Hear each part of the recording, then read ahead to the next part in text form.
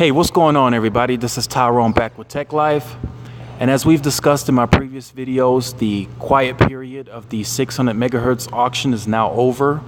So we should soon know which slice each carrier got across the nation. And shout out to Joe for sending me this.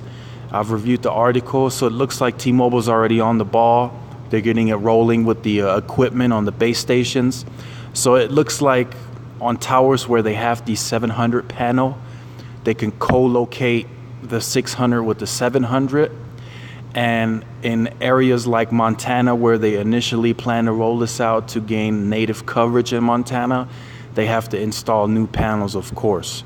And that will add additional coverage to Montana and the South Dakotas, where I showed you guys that they now have roaming agreements up in those areas. Well, more widespread. They've always had some type of roaming, but now it's more widespread across the states.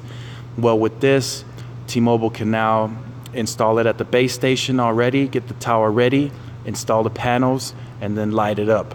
So this is really good to see. Now, I don't want to say that T-Mobile's a step ahead, because I'm sure Verizon and AT&T are already prepping for this. They're just they're being very quiet about it.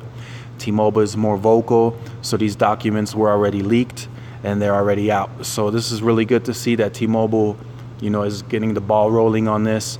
I don't want to necessarily say this is going to put Sprint another step behind, but Sprint is just getting further and further behind. So I just hope eventually Sprint can, get the ball rolling as well with their 800 megahertz and just keep pushing every quarter to get better and better. So I just wanted to report this to you guys. So there is no slowdown at T-Mobile. If you have T-Mobile, the equipment's ready. It's being installed at the base station of the towers.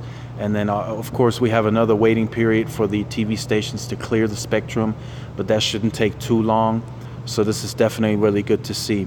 So next topic that I have, Marcelo's been tweeting that, the Galaxy S8 is the next device that'll support HPUE for better coverage. So as you can see, up to 30% more coverage, which should equal, they say 99% of band 25 coverage. Now, my question is, which I'm going to have to do some research on, is can markets support this technology that have mainly clear wire equipment? So it was said that Nokia equipment can handle this technology, and it would cost Sprint almost nothing, towards network capex to install this on the network. Now, a lot of issues that Sprint is running into, that a lot of their markets still have clear wire equipment. You got to remember, they did roll out WiMAX in quite a bit of markets, so that equipment is still out, and it's been converted over to band 41. So my question is, can Sprint support that HPUE technology on the clear wire equipment?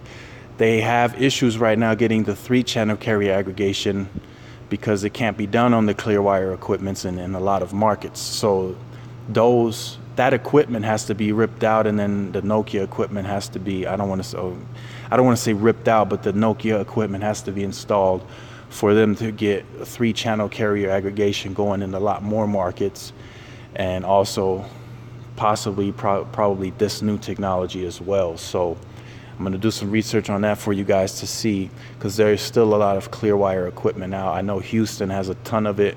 I know Miami has a ton of clear wire equipment, and I mean, those have band 41 on them, the 2-channel carrier aggregation. But I want to assume to get all this newer technology, you have to have the Nokia equipment, or whatever newer equipment is specific for your market. It might be Samsung. So definitely very interesting to see. If you guys know, leave a comment section. Leave a comment in the comment section if the clear wire equipment can support this. Now, I know there's still lots of markets that have clear wire equipment. Like in Houston, if I reviewed it, they have a couple of towers that have the Nokia equipment on it, but across the entire market it's mostly clear wire. So same for Miami, it's very spotty that you find a 3-channel carrier aggregation. So this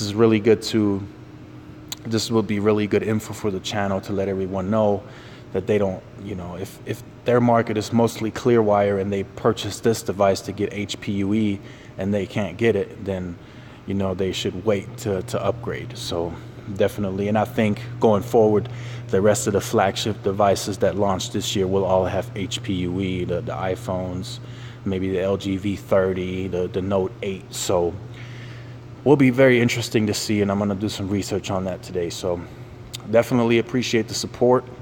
Give these videos a thumbs up. It keeps me motivated, keeps me going. Like, share, subscribe. And this is Tyrone with Tech Life, and I will see you guys in the next video. Peace.